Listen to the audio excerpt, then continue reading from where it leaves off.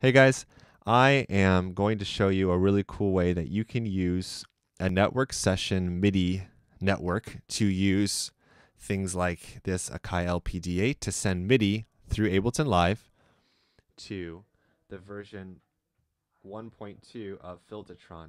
I love Filtatron. I've been using it for a while, even though it didn't have these features, and it's really cool because I actually emailed Moog many months ago and asked like, oh, it'd be really cool if we could have MIDI CC mappable parameters, so that way we could use it with our DAWs.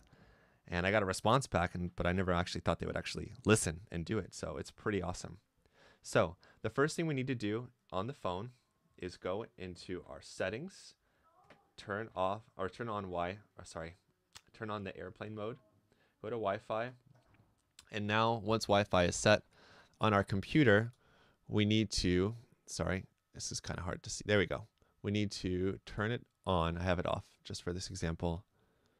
Once it's on, I'm going to create a network, and this happens to be the name of my computer, Gonzo. Once it's connected and created, this will change into waves, and it will be gray with a computer on the inside. That's a good thing. Now that this is sending out a private computer to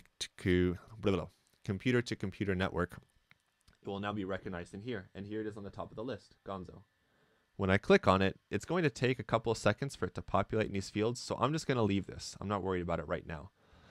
The next thing I'm going to do on the computer is I'm going to go into Audio MIDI Setup.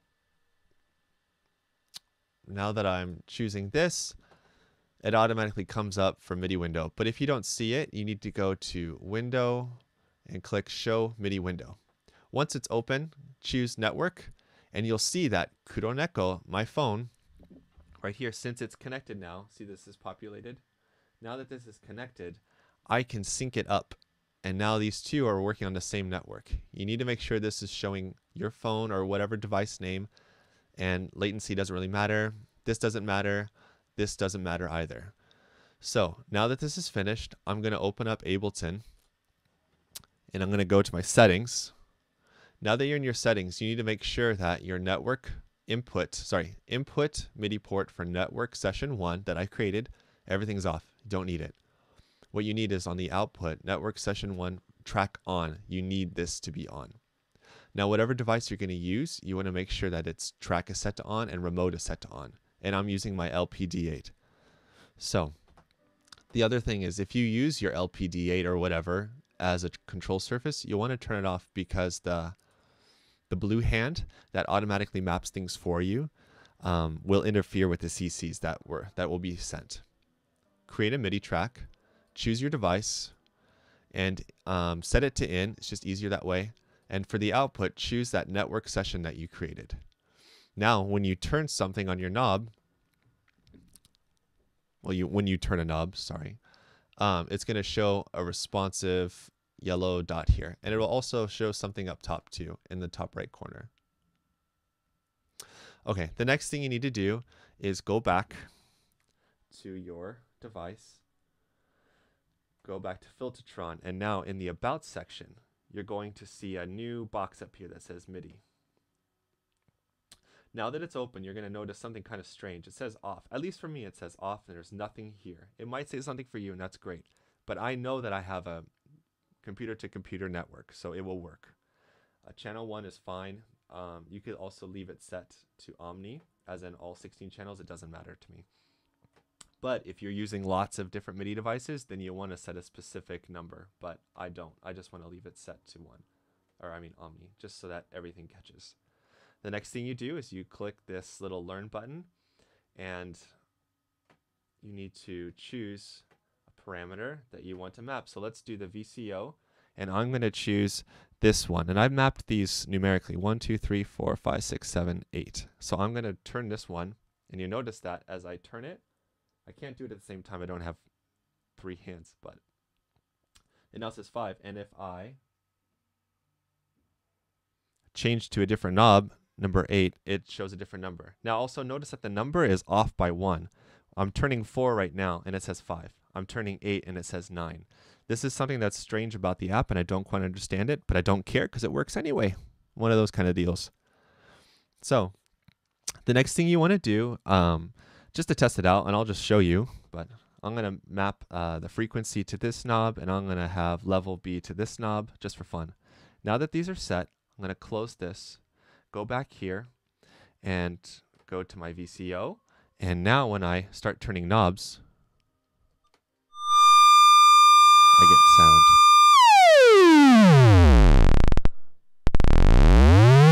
Pretty awesome. And this is all via a private Wi-Fi network from computer to computer. So here's my pitch, frequency, and here's my volume. Really fun. I mean, you can see the possibilities just open up like mad. You can do a lot of really great stuff. Now, I'm going to show you something else that's really awesome about this fact is that I have this set up with MIDI, right? And it's set up to in, but if I turn it to auto, now I can record automation and it will be transmitted. So I'm going to turn on my metronome and try to do something somewhat rhythmically. What was my... Okay. All right, so there we go. Something like that. So I'll leave it low, leave the volume up. Here we go.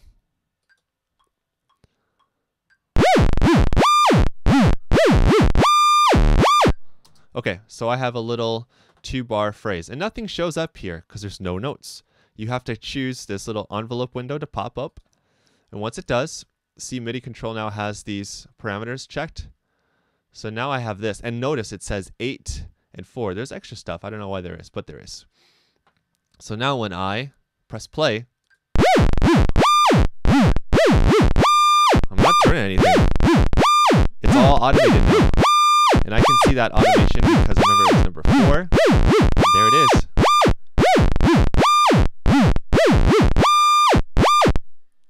So yeah, it's pretty awesome. And it gets better. If you have Max for Live, you are in for a world of fun. I have Max open over here. You notice it's been open.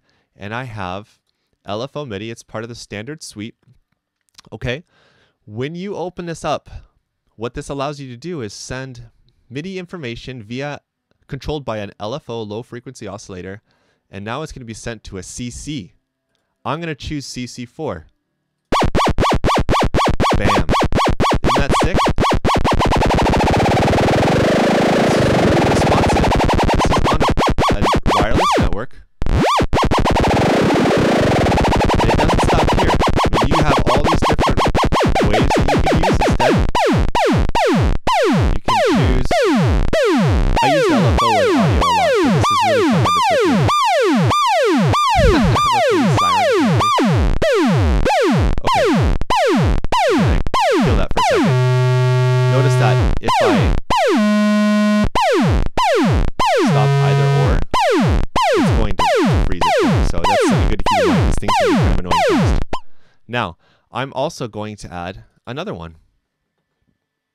Going to open it up, and this time I'm going to set this one to, let's do the frequency, let's do the res. So the resonance of the filter. So we'll do filter res and we'll do the filter frequency. So we want to find VCF cutoff, and that's our filter amount. And now I have it set. Aha! See this? This is fun. 1.5, 1.5. Okay? This is happening because these two guys are on. If I turn these off, now it's not sending any MIDI information out, and this number is now not going all crazy psycho on me. So I'm going to choose this. I'm going to choose 2 different knobs, 6 and 7, which are really 5 and 6, but it's okay. And now I'm going to choose, I'm going to actually duplicate this. So this one will be filter. This one will be res. Okay? Now that this is set, I need to make sure I get the right buttons. So I have this filter set for 5, and I have the resonance set for 6 on my LPD8.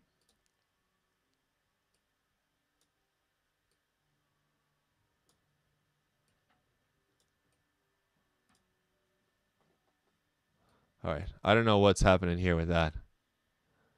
It looks very strange. But anyway, Now when I turn on the device and I start playing, oh, that's why. Ha ha ha. See, it's still going. I'm making a video and making mistakes here for you guys. That's what I'm doing. The reason this is happening is because this is on. It's sending these changes.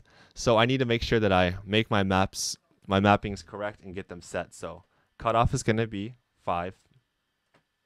This is going to be 6, even though the numbers are different. Now I have to close it. So now it's not going to do any different changes on me. So now when I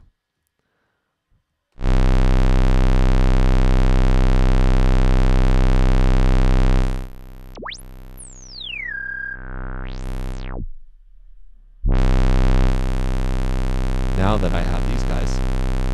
Oh.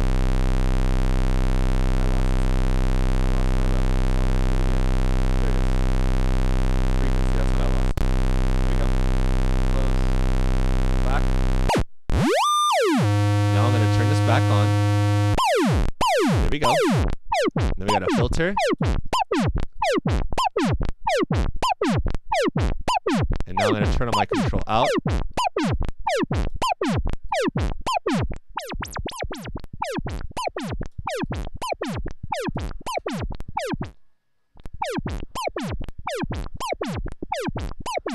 Cool.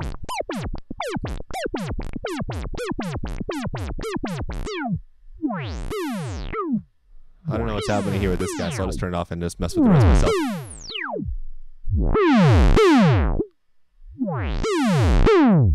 Okay.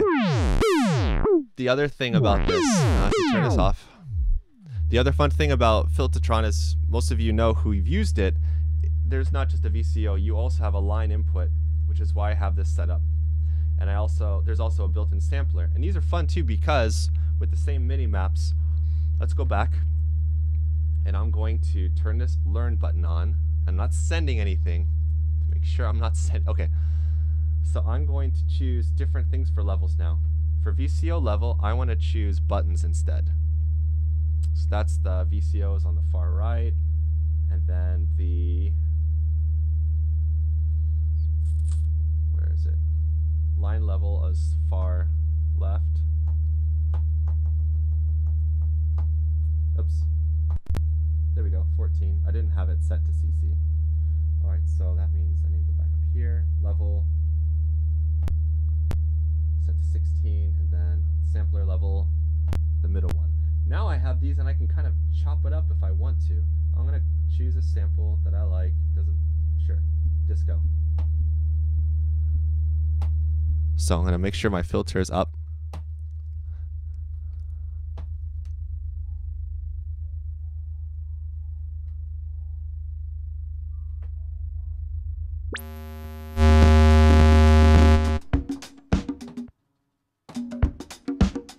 Okay, so I had to reset some stuff, but basically now it's set. So when I press this middle button, it's going to only let me hear that.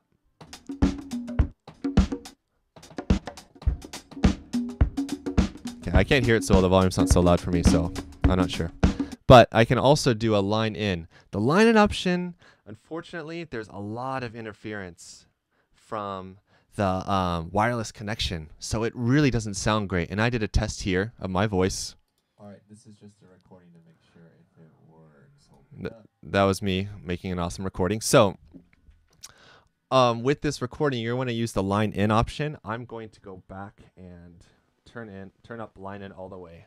So now I have line in coming in, and I'll add some effects so that way you can kind of hear the fact that this is actually working, and use an envelope. Turn this down a little bit, mixes all the way up. Okay. So you need to use an external audio effect to hear these effects. So external audio effect is here, have it on, I have my routing set up for me, and now when I press play, all right, this is just a recording to make sure if it works. Now that I have this, just a recording to make it works. All right, this is just a recording. Sorry about that. It's really a weak signal. I mean, that is cranked up. That's like 24 dB. So unfortunately, for doing line in, it's not so great. But you could also just record stuff and throw it in the sampler and play with that way too. So I hope you guys are not completely lost on this. If you have questions, I'll try to answer. But yeah, I hope you guys enjoy this. And yay, finally, Filtatron version 1.2 MIDI support. Yeah.